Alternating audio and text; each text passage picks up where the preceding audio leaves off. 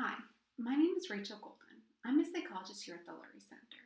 Today with my colleague Andrew Harris, who is the Assistant Program Manager for Teen and Adult Services at MGH Aspire, we'll be talking about how to use apps to augment autism care. When Andrew and I first proposed doing this topic, we had originally planned on focusing on apps specifically for managing symptoms of anxiety and depression, as the talk title advertised. And we're still going to talk about that. However, as we began researching this topic, we found that apps were changing so quickly, it was hard to make concrete recommendations. Additionally, given how different each person is, it's challenging to give one recommendation for an app because it may not resonate as strongly from one person to another. So instead, we've modified this topic somewhat. As I mentioned, we'll still talk about apps for managing symptoms of anxiety and depression, but we're really first going to focus on how to identify apps that may be helpful for you or your loved one.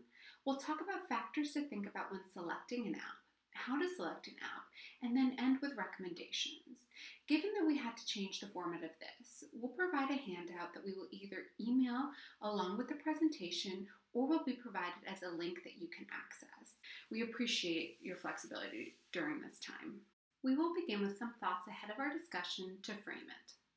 During our presentation today, we will focus on a parent's perspective, as typically that is the audience that attends these coffee combos. However, this can be easily applied to others.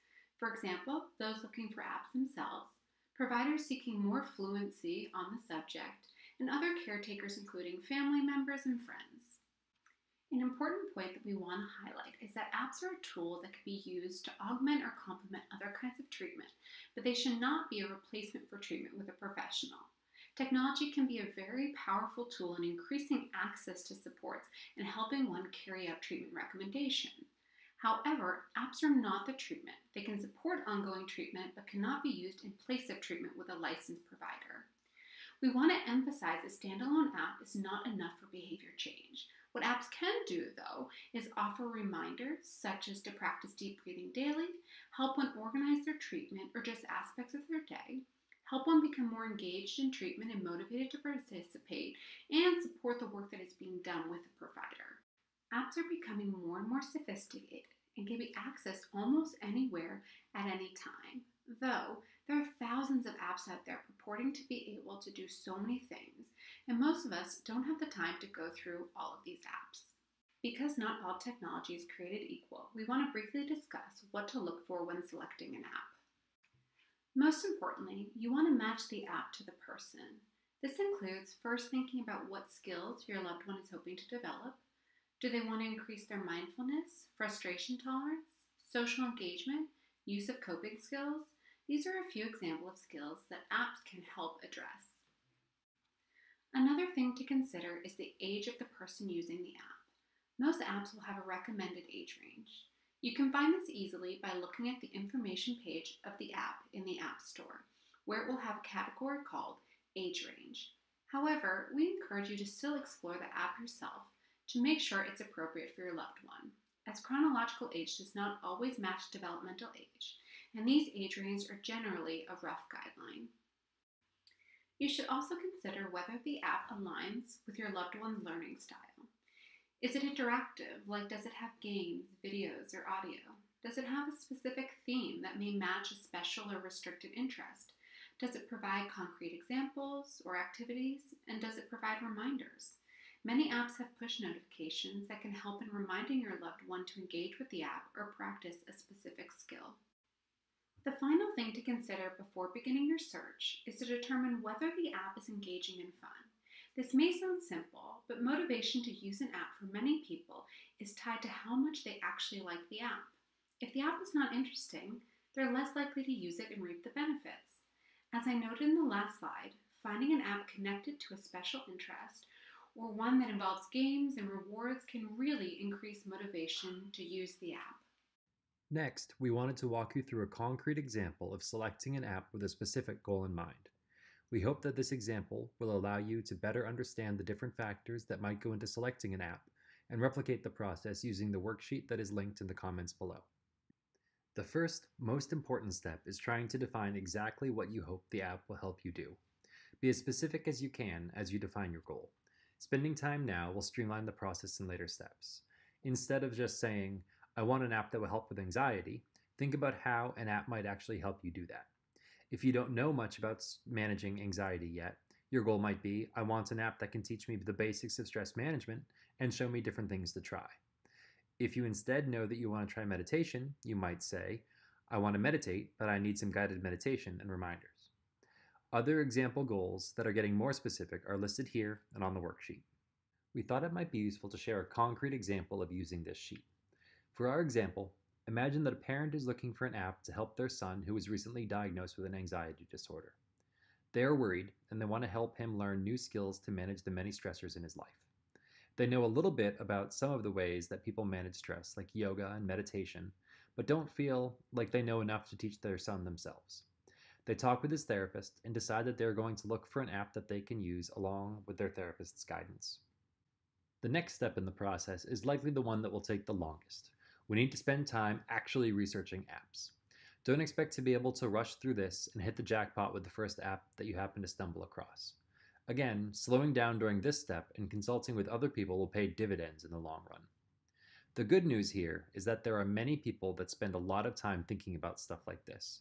In the last 5 years that I have been looking at apps to supplement care, more and more high-quality websites have popped up that curate lists of apps and make specific recommendations. It's definitely worth looking into these review sites. Additionally, we live in a very well-connected world. There are many communities on Facebook and other social media platforms that use this space to share resources and recommendations. Also, don't overlook the resources that you're already connected to. Teachers, therapists, counselors, and other professionals might have recommendations ready and at their fingertips. These recommendations could be really good if they already work with the person that you're trying to support. Don't feel like you're the sole investigator. Connect with these people and ask for help. Now back to our example case. Our parent has defined their goal as finding an app that they and their teenage son can use together to build a routine of stress management. Now it's time to hit the stacks and start some research. They start by looking at one of the websites recommended on the worksheet, commonsense.org. They find an app called Headspace that looks promising. To get as much information as possible, they reach out to their Facebook community and ask anyone if they've tried it. Next, our parent heads over to adaa.org, another site recommended on the handout. There, they find an app called Happify that has had some research done on it. Applications that are backed up by results are certainly worth looking into, so our parent goes online and looks around Happify's website. They find that there are a lot of doctors consulting on the app's development and feel like it's worth trying out as well. Our parent keeps researching, feeling better now that they found at least 2 apps that look promising. They try a basic Google search, and one of the top results is Stop, Breathe, Think. They like that this app also has a version for younger children and think about broadening their goal to include more of the family. They add this app to their list as well. While Googling, our parent also found another site that makes some recommendations. At aacap.org, they find an app called Calm. It's well reviewed, so they add it to their list to try. At this point, our parent feels like they have enough apps to try out. They hit pause on the research step and get ready to move on to the next. I hope that the next step in the process is the most fun. Admittedly, it is also time-consuming, but again, we feel like spending time in the decision-making process will help when it's time to actually start using the app. After finishing all of the research, it's time to actually try these apps out. Trying out an app doesn't mean spending hours on it. Instead, get a feel for it by exploring it, seeing what it can do, and trying out a few of the activities. You want to spend enough time to feel like you can make an informed decision. Sometimes this will happen quickly. Maybe you realize that the app requires way too much reading or is targeting an audience that feels too young. In this case, move on to trying out a different app and return to it if you change your mind after seeing some more. The worksheet can guide you through many of the criteria that we think are important when considering apps. In the end, though, you will know what's important. Maybe ease of use is critical for you because you don't consider yourself too techy. Maybe you know your kid and you're sure they won't spend much time on an app if it's fundamentally just not fun. Think about which of the criteria on the worksheet are the most important to you. If there are criteria that don't matter much, don't let them weigh heavily on your decision-making process. As for our example parent, they are well aware that if the app isn't fun, their teenage son isn't going to use it for very long. Ideally, they'd like to find something that feels like a game, or at least can incorporate some of their son's interests. They also know that anything that's really heavy on text is going to be viewed skeptically, and hopes to find something that's more visual and includes videos. The parent also wants to prioritize results. A game that's fun but doesn't actually do anything to reduce stress or anxiety isn't worth spending time on. They hope to find something that's backed by research and has been shown to get results. Other factors aren't as important for our example parent. They have made room in the budget for this app, and they are trying hard not to make decisions based on price. They also aren't terribly concerned about privacy because they're planning on setting up the account themselves. With their priorities set, the parent is ready to start looking at the apps. They spend some of their time reading up on the apps online, watching tutorial videos, and reading more reviews. They rule out one app based on the tutorial videos and then download the rest to try them. Whenever possible, they use the limited free version of the app to get a feel for it without having to pay up front. On this slide, I wanted to share an example of how the parent might fill out one of the workspaces on the downloadable sheet. For this example, they were researching Headspace. They started by filling in some of the easy-to-find details, like recommended age and price, and then went on to include their opinion on engagement and usability. If you're a copious note-taker, you may want to have additional space to write notes that illuminate some of these broader categories more fully. By this point, you're getting close to the end of the process of picking out an app to use. The last variable, of course, is the person who will actually use the app. It's possible that all of your hard work pays off and the app is an immediate success, but it's likely that there is still some legwork to be done in supporting your child in actually using the app. Try to determine what level of support will be needed. With older children, you might support them by talking about why you're asking them to use it. For younger children, you might sit alongside them for a while they learn it, asking questions and offering help. Some parents might opt to discuss having a therapist or teacher introduce the app. And unfortunately, if the app isn't working out as well as you had hoped for whatever reason, be prepared to reassess. For our example parent, they think about how they'll recommend using the app to their teen. They know that sometimes things that are presented as expectation or responsibilities can be felt as unfair by their son, or lead to their teenage son pushing back. They opt instead to have a discussion first about why they're looking for an app and try to get buy-in for them to try something. They know their teen doesn't want to feel stressed all the time, and they think that they could be motivated to address that under the right circumstances. They also decide that dictating which app will be used will be resisted. Instead, they opt to give their son some choice, making 2 recommendations and keeping the conversation open. They also decide to wait for the right time to have the conversation and talk with their son's therapist about how to bring it up. Hopefully, after all of this planning, at this point in the process, you found an app that seems like a good fit and you've got some buy-in by the user. If things aren't going smoothly, try to take a couple steps back and look at what might be in the way. If possible, get feedback from the person using the app and see if challenges can be addressed. Even if things are going really well, it's good to stop and reflect from time to time. Have your needs changed? Is the app still challenging enough to enable growth? Think of this as an iterative process that requires some tweaking from time to time. Who knows? Maybe by the time you decide a change is in order, a cool new app will hit the market that you want to try out. Andrew alluded to this before, but we're going to touch again briefly on privacy and other concerns when using apps. It's really difficult to know how the developers of an app are using your personal information.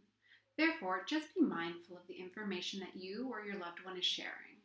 Also, consider whether the app allows for dual/shared accounts, which will be denoted by the blue icon with an image of a family. You can see it here on the slide. Also, consider whether the app has a community forum and if it's regulated. And you can also see if an app has parental controls. For example, controls that allow you to limit a community forum option if that's a concern of yours. I know this is a lot of things to consider, and the process might seem daunting. Thinking about everything from price to privacy to how fun something is a lot to balance. In the end, the 2 most important questions that you need to keep coming back to are, what do I hope using this app will help my loved one do? And does this app align with my loved one's personality, learning styles, and interests? There are lots of great communities and websites out there that can help you navigate the process. We'll be trying to share some of our own recommendations soon in the comments below. Reach out to others for support and ideas, and remember that although it might take time and effort, an app can be an amazing addition to the supports you already have in place. Thank you so much for taking the time to visit our virtual coffee conversation. We were both sad that we could not meet face-to-face, but I hope that having access to this video and the other resources will help you get started on exploring apps and how they can be used to augment autism care. Thank you again, and good luck in your search.